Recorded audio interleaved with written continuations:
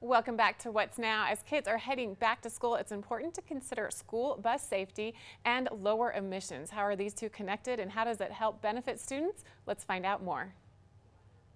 As our children kick off another school year, consider the importance of school buses and how they get to class. A recent study released by Georgia State University linked lower emission bus exhaust to improved academic performance.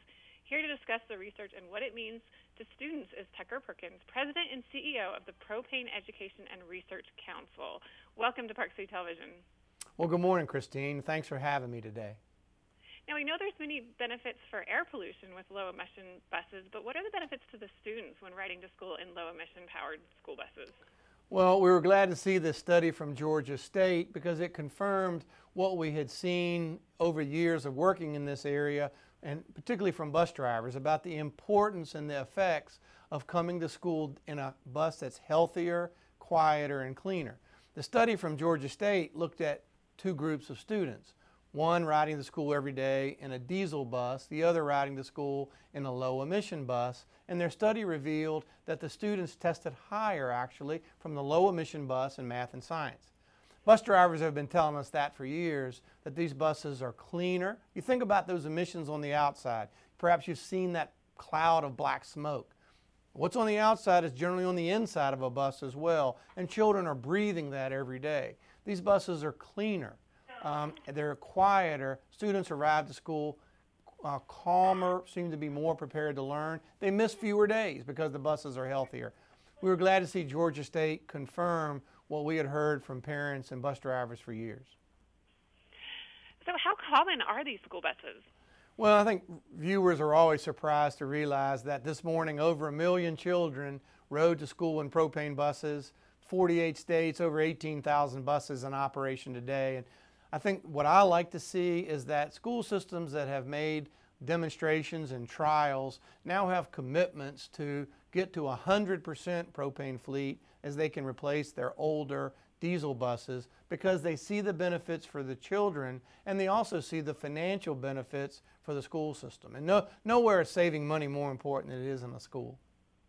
It is a money savings over time, but how expensive is it initially to purchase these buses over regular diesel buses and gas-powered buses? Well, these buses cost about the same, propane or diesel, and some school systems see perhaps a $3,000 to $5,000 increase, and a bus costs about $100,000, so about the same. The real operation benefit, though, is these buses can be much cheaper to operate than a diesel bus. The fuel is cheaper, the maintenance is cheaper, so most school systems will talk about saving 30 to 50% in their operating cost of the propane bus, and it's with those savings that are so important. Some school systems hire more teachers, some are able to make changes to the school, some spend that money for instructional materials, but healthier children, cleaner community, saving money, so important. Oh, I agree. So important. So are you encouraging entire buses to be overhauled or entire fleets, or just as a new bus needs to be purchased to purchase a propane-powered bus instead of the traditional? A bus's cargo is the most precious cargo on earth, right? And so our suggestion is that as you replace aging, dirty diesel buses, you replace them with modern propane-fueled buses. That's the best way, and certainly that takes longer, but that way we're sure that these buses that are meeting these stringent federal requirements, they also are the most modern buses possible, and that's the right way to go about it, and that's the way most fleet managers want to go about it. Where can we get more information? Well, we created a website for parents because we want parents to engage in this conversation with other parents and with their school board. That website is betterourbuses.com.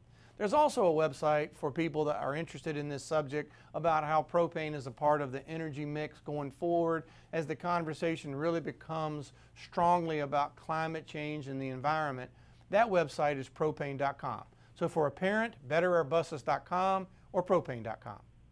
Perfect. Well, thanks so much, Tucker, for talking with us. This is definitely important to us here in Park City. And next time you're in town, please stop by Park City Television. It's a great place to talk about clean air and great children. Thank you. It absolutely is. Thanks so much, Tucker.